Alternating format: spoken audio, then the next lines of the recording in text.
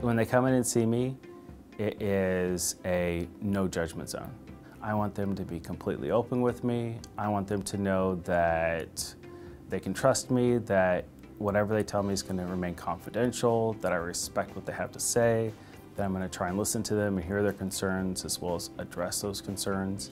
Ultimately, if we're able to do all of that, that we should be able to help them achieve a healthier life. Medical school, I went to school out in Colorado at Rocky Vista University, and then while in school I actually joined the military, so I joined the Air Force, and so I did my residency through the Air Force, and that was down at Keesler Medical Center in Biloxi, Mississippi. Following residency, I actually came out to Omaha and practiced for 4 years internal medicine with the Air Force.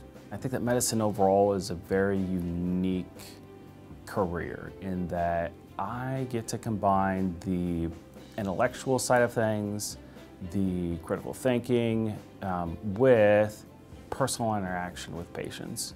I had to combine those two things in order to improve their health, and I just think that's really unique.